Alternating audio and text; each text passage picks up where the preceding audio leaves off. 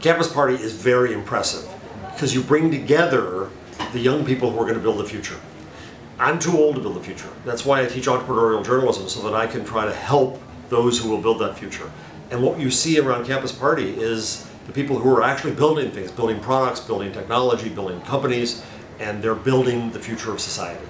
That's nice. Do you think that fun and entrepreneurship fit together? You can make it all part of one environment? Does it serve for anything?